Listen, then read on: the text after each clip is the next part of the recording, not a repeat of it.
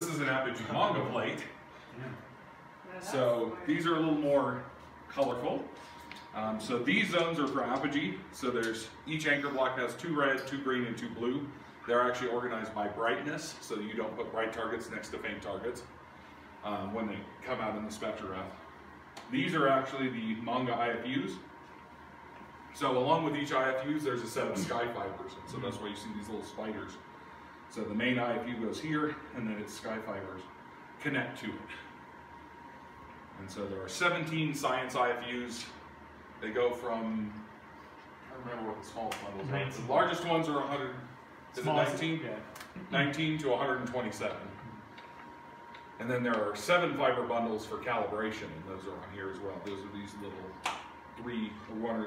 2 pairs or 3 pairs, which are used for stellar calibrations.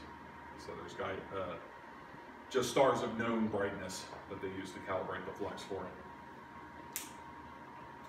And so the manga ones actually are numbered by what IFU number are. So you have to put the right IFU in the right hole. And they actually have alignment pins like the guide fibers do, so you have to know which orientation on the sky.